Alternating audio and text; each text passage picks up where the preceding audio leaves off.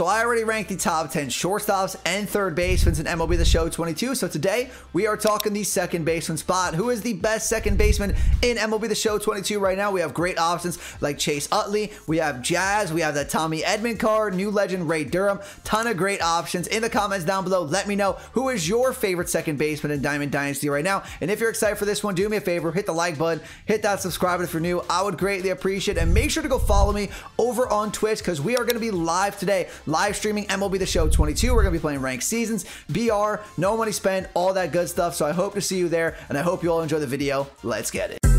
Minika, watch me on Twitch, ooh, I'm streaming.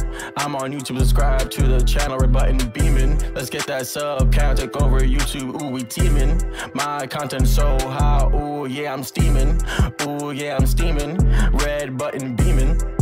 All right, so we are going to talk the top 10 second basemen in the game. We have a couple more infield positions to do. Then we're going to move into the outfield. And I do have to say, before we even talk about any of these cards, the second basemen in this game are way better than what we had at MLB The Show 21 last year. With the additions of Chase Utley, we're going to get Jackie Robinson this week, it looks like, from Jackie Robinson Day. We have Ray Durham. We have a couple other cards that got upgrades, like Jazz Chisholm got that 90 overall face of the franchise card. We got that 90 overall Tommy Edman. So second base in this game is nowhere as thin as it was in MLB The Show 21. I'm super happy about that. So we do have a ton of great cards, and all these cards could definitely fit in on your main team right now, but let's try to rank them the best way we possibly can. And like my other videos, these are just my opinion, so if you agree or disagree with my rankings, that is completely okay. In the comments down below, feel free to let me know your top 10 second basemen in the game right now. But we will start things off with 85 overall Jose Altuve at number 10. He has diamond hitting, bronze defense. He's just really bad in the field. He has decent power and contact against righties, which is what you want to see. And if you get him on a good inside edge day, that's going to help too, because you'll see today he has +8 contact and power against righties. So today he actually might be a better second base than the number 10, because he is going to have 88 contact against righties, 88 power against righties today due to his inside edge boost. Another thing that he does have is actually his size. 5'6" actually makes it extremely difficult to pitch to Altuve in this game, because he does have that smaller strike zone, and when you throw it over the plate, he does have enough power to get it out of the ballpark. But he is a little one-sided, but it is better to be one-sided righty-wise than it is lefty-wise, like number 9 that we're going to talk about. But I do like number 9 swing a little bit better than Jose Altuve, and that's why I'm going with him at number 9 and Altuve at 10. He's okay against lefties though. 75 contact against lefties, 65 power against lefties. At the second baseman spot, you don't have to be an amazing fielder. This is where you put your shortstops, your third basemen, or your second basemen at this spot with bad defense. That way you can hide their defense a little bit. 70 fielding, 47 arm, 82 accuracy, 72 reaction time, with 67 speed and 36 steal. You can get this card extremely budget friendly right now for about 12,500 stubs with a buy order. Definitely a good starting second baseman option. At number 9, we are going to have Ketel Marte. I mentioned already, Jose Altuve's swing is pretty solid, but Ketel Marte has one of my favorite swings at the second baseman position. He's also a switch-handed bat. Now he's definitely more one-sided against lefties than he is against righties, and Altuve is better against righties than he is lefties, which is definitely what you want. But Marte isn't horrible against righties, and if you are facing a lefty, and we do have better lefty pitching in the game this year too, he absolutely destroys lefties. This card looks like an end game card against lefty arms. He has 120 contact against lefties, and today on an inside edge day, he's gonna have max contact against lefties at 125. He has base 93 power against lefties, and today it's 104 power against lefties. This guy has to be on your bench for whenever you face a lefty late in games. Put Ketel Marte into the game.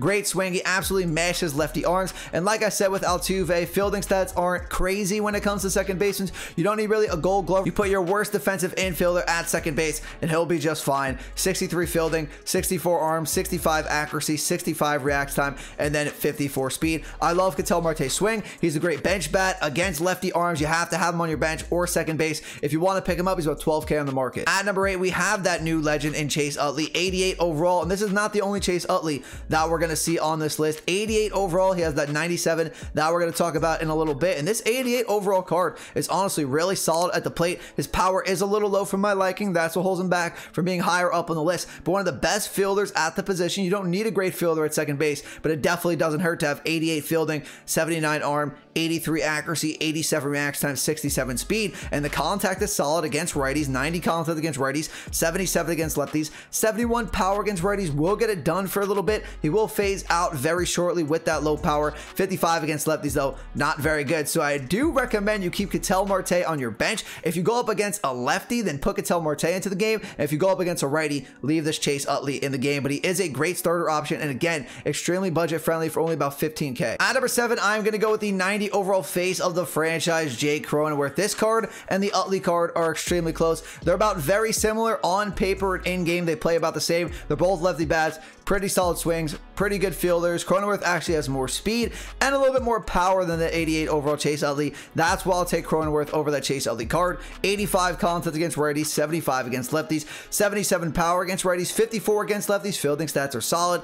81 fielding, 69 arm, 90 accuracy, 82 reaction time, 82 speed. It is very close between him and that Utley card. This card's actually a little cheaper too. You can get it for about 13k. At number 6, we are going to have the 91 overall Craig Biggio. Now we're going to get a better Craig Biggio at some point throughout the entire year, like we did last year. I think this is like the first card we got in MLB The Show 21 for Biggio too. I think it's the same exact card art too. So we will get a better Craig Biggio at some point, but this card, the power, just not going to get it done for me. At the beginning of the year, you need more power than this. Throughout the entire year, 57 power against righties, 67 against lefties, just not going to get it done. Other than that though, does everything really, really well. He's an 86 contact against righties, 97 against lefties, 87 fielding, 79 arm, 82 accuracy, 86 reaction time, 83 speed, 82 steal, and then 89 base running aggression. Very well rounded, just the power's too low for me, and honestly, not the best swing either. I know when the better card comes out, he will be higher ranked on this list, but for right now, not the biggest fan of this card. If you want to pick him up though, he's about 37,000 stubs on the market, or you can get him in the BR program. At number 5, we are going to have the Live Series 87 overall Marcus Semien. This card absolutely destroys righties.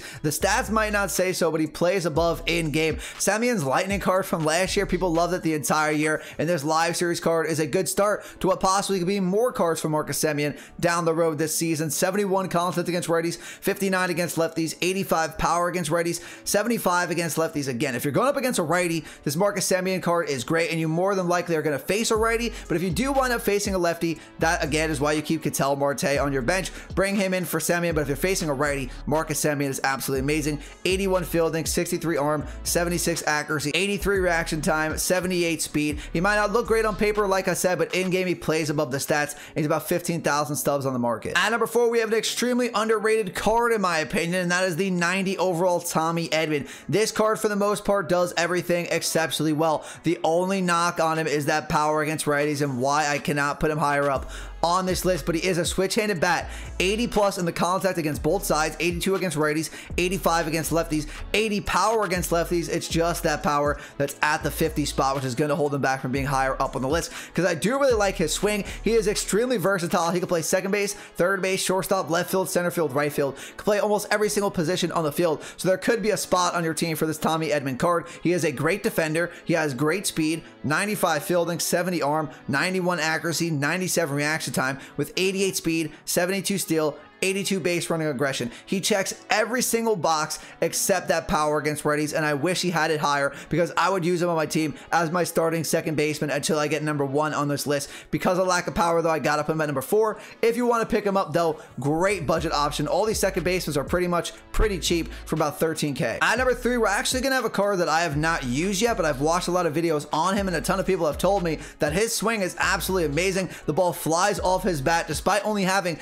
67 power against righties and 65 against lefties, and that is going to be the 90 overall Ray Durham. I believe he's a new legend in the game this year. I don't think he had a card last year. 88 contact against righties, 92 against lefties, 82 fielding, 74 arm, 78 accuracy, 84 reaction time, and then 90 speed. The only knock on this card is the power, but a lot of people are telling me that the power actually doesn't matter. The stats don't do justice to this Ray Durham card in game because they say the ball actually flies off his bat. He has a switch-handed bat. He checks all the boxes besides the power on paper, so he's at number 3, and if you want to pick him up, he's in the White Sox Live Series collection. At number 2, we are going to have 90 overall Jazz, and everybody loves Jazz. We love the energy that he brings. He loves MLB The Show. He's going to be Euro stepping home runs for you the entire year, and this Jazz has a great swing. He's a lefty bat. He checks all the boxes for the most part, completely well-rounded, very good second baseman card. You want a guy that can hit for power? He can do that. You want a guy that can hit for contact? He can do that too. He also can make a lot of great players too at the second baseman spot, and he has amazing speed for the beginning of the year.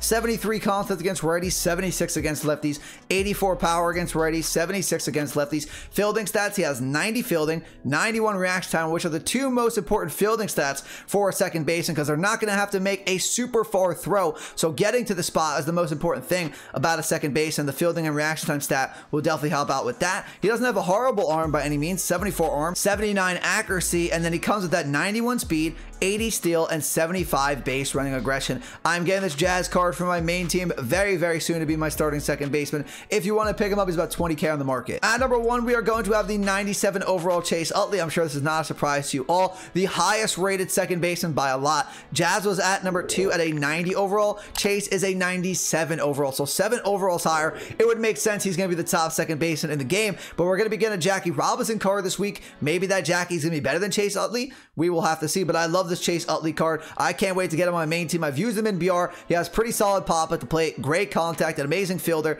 and pretty good speed. I wonder if we're going to get a better Chase Utley card than this 97 overall. I would say so, but this is a good starting point for a new legend in the game. 102 contact against righties, 96 against lefties, 90 power against righties, 85 against lefties. Has amazing fielding and reaction time, like I just said with Jazz, the two most important fielding stats for second baseman in the game. 98 fielding, 97 reaction time, 82 arm, 86 accuracy, and then 72 speed, 66 steal, and 54 base running aggression. It's going to take a little bit to get this card though, because you do have to get the DeGrom, you have to get Scherzer, you have to get Juan Soto, Bryce Harper, all the diamonds in the NL East Live Series collection. All right, everyone, that's going to do it for the video today. The top 10 second basemans in the game. Let me know in the comments down below. What did I get right? What did I get wrong? We're all going to have different lists. These were just my opinion, but if you enjoyed the video and you found it useful, do me a favor, hit the like button, hit that subscribe button if you're new. I would greatly appreciate it, and make sure to follow me at my social links, including my Twitch channel, which I'm going to be live from tonight, grinding no money spent, ranked seasons, BR, all that good stuff. But I'll see you all there. Have a great rest of your day. Peace.